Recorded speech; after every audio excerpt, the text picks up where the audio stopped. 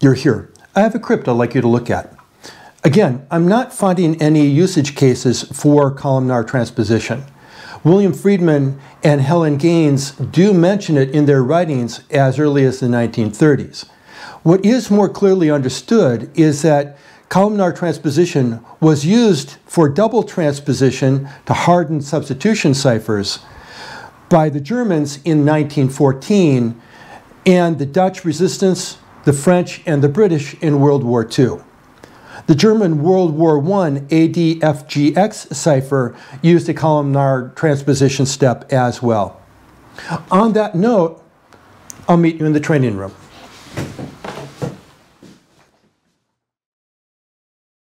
Columnar transposition actually takes two forms, complete and incomplete, based on whether the message can be written into a complete rectangle or not, usually with a width greater than 2.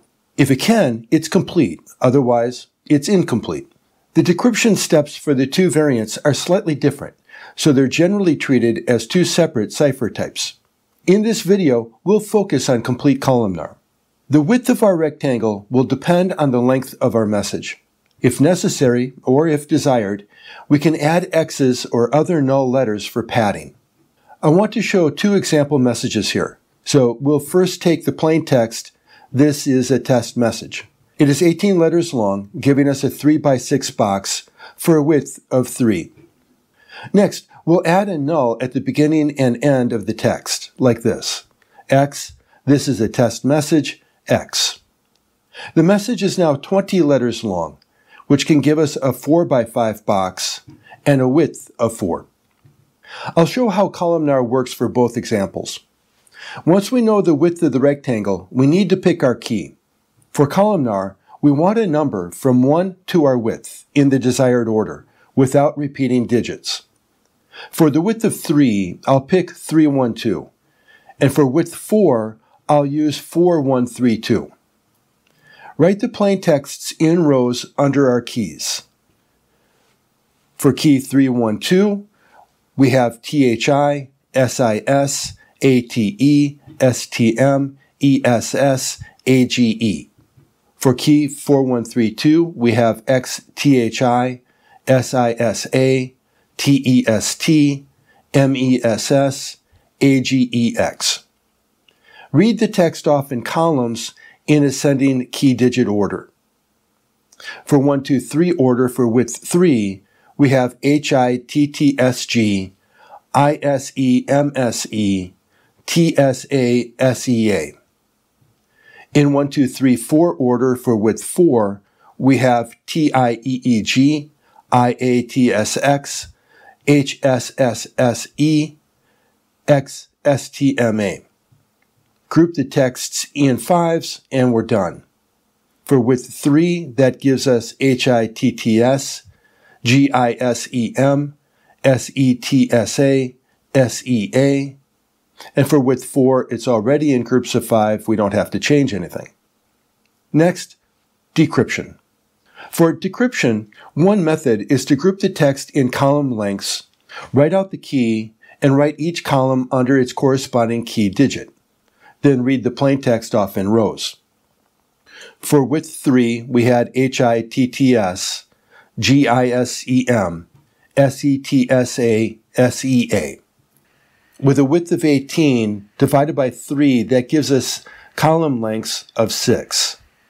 So in our key, under 1, we have HITTSG.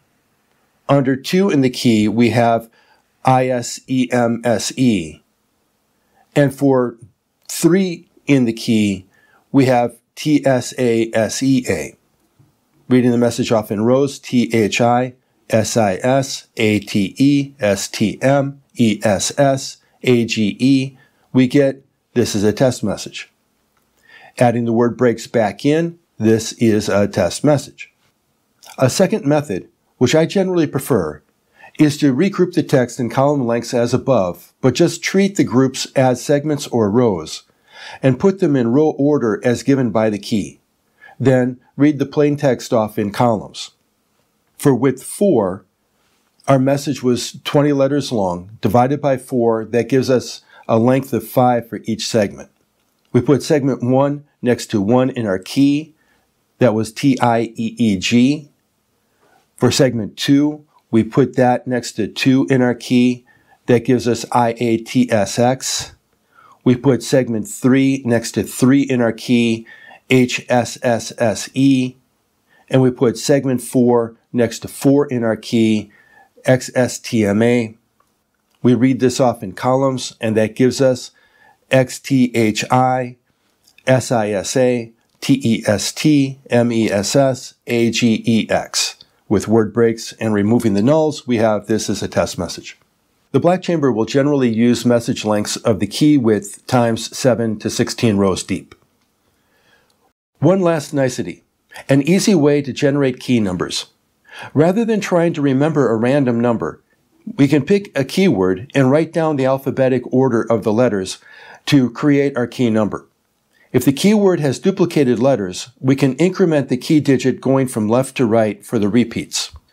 This method can be used for any cipher type that employs key numbers. Examples: cat. A is 1, C is 2, T is 3. Gives us the key number 213. Cats. A is 1, C is 2, S is 3, T is 4. Gives us the key number 2143. Scatters. A is 1, C is 2, E is 3, R is 4. The first S to the left is 5. The last S is 6. For T, the first T to the left is 7, and the second T is 8. Note, we can use tricks if the key number needs more than 9 digits. For 10 digits specifically, 0 can act as 0 or 10.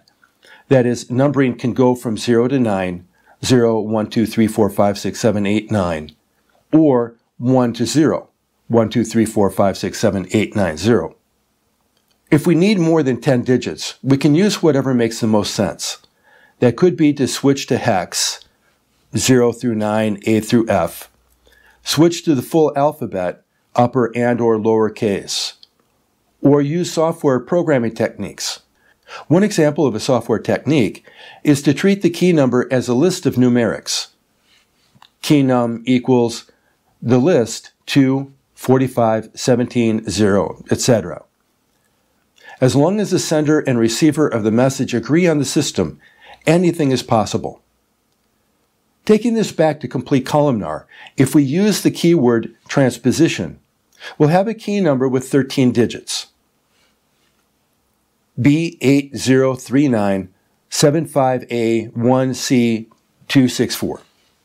We could tell the receiver we're using that number, which is harder to remember, so they're going to write it down somewhere. Or that we're using transposition, and let them figure out how to handle the decryption phase.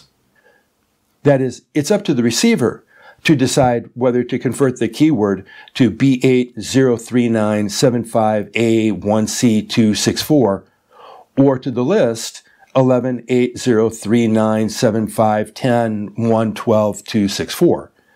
Doesn't matter. Whatever's most convenient. The black chamber will use both key numbers and keywords as it sees fit. If you want to try your hand at solving complete columnar transposition, I pinned a few practice scripts in the comments below. If you want to see some methods for solving complete columnar ciphers, you can join the Black Chamber on Patreon to get access to the next video when it comes out, or wait until it goes public on YouTube sometime later. Link in the description. That's enough for now. See you at the next drop point. Got questions, comments, or suggestions? Leave them in the comments below. Enjoyed this video? Then I encourage you to hit the like button and subscribe to this channel. If you want to show further support, you can join us over at the Black Chamber Patreon page, where you can get access to more how-to videos and PDFs on solving the cipher types covered here, additional crypts to solve, and more. Links pinned in the comments below. See you at the next drop point.